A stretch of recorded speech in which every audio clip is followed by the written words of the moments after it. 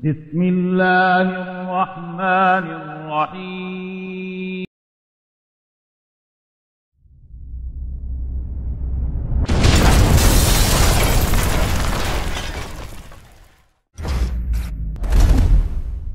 As you take a look inside, you are surprised by the scene, the terrors of which no eye has ever seen.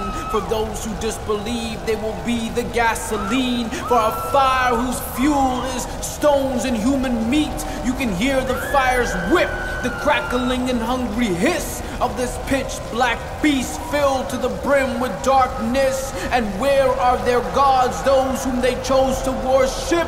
They gave partners to Allah, now they are alone in torment. You can see them in their crowds as their sizes increase, bodies dragged upon their faces, chains wrapped around their feet, the roasting of their skin and the boiling pus they will eat. From fruits like devil's heads, molten brass is their treat, and they will never sleep, not even death will be seen. For those who rejected faith, their home is al-Jahim, a never-ending heat. Over it are 19 angels who never dare disobey their Lord's decree. And even though they will scream, their pain it just won't decrease. For they took arrogance, oppression, and war as their deen. So now they'll face the penalty and be destroyed in degrees, the lowest boiling of their brains, for their souls were deceived. And this fire never tires from the moment it was lit. It's been awaiting patiently for the criminals, it will admit, as the tenants of this menace cry out from inside of it. And the fire is crying out, asking Allah for more of them. They were warned again and again, but still were led astray by the accursed outcast whom they heard and obeyed. Then who better than Iblis to introduce them to their fate? To their dismay on that day, he will stand forth and say, Allah promised you truth, and I promised you too, but I had no authority, so I betrayed you. All I did was call you, but you're the ones who came through. You responded to me, so don't blame me, blame you.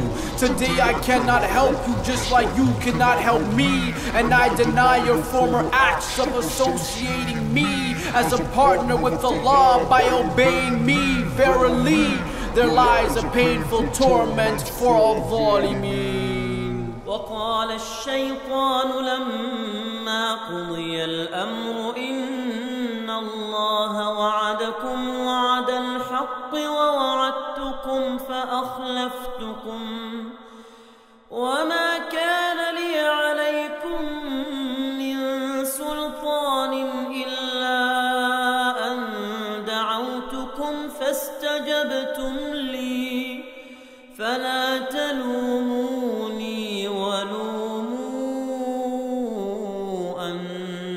أنفسكم ما أنا بمصرخكم وما أنتم بمصرخي إني كفرت بما أشركتمون من قبل إن الظالمين لهم عذاب أليم. And Satan will say, when the matter has been decided, indeed, Allah promised you a promise of truth, and I too promised you, but I betrayed you.